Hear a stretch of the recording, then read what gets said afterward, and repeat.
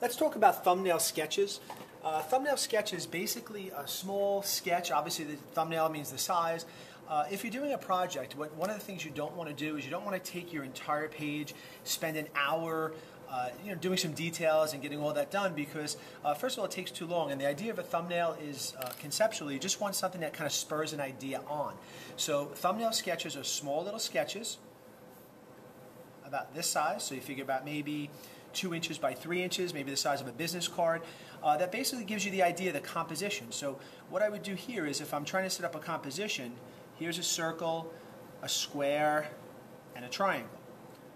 So I would look at this and say, okay, well now I'm going to do another thumbnail because I don't like the composition on that, which composition is the way the objects are arranged on the page. So maybe I come over here and I say, okay, I like this circle to kind of come off the edge of the page, and I want some overlap happening. So I come over here and I make my square, and the triangle I want maybe this, I want to turn this on an angle, but I want that to overlap that. So again, this is a thumbnail sketch, and notice the use of positive and negative space. This one here, there's too much negative space. But imagine if I took the page and started to draw the entire composition this way and said, okay, well here's my circle, here's my square, and then here's my triangle.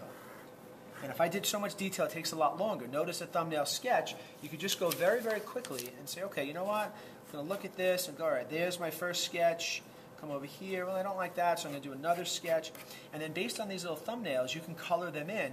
And by coloring them in, it takes a lot less time to color a small thumbnail as opposed to an entire page. So the idea with thumbnail sketches is we don't want to spend too much time working on composition, juxtaposition of your objects, color schemes.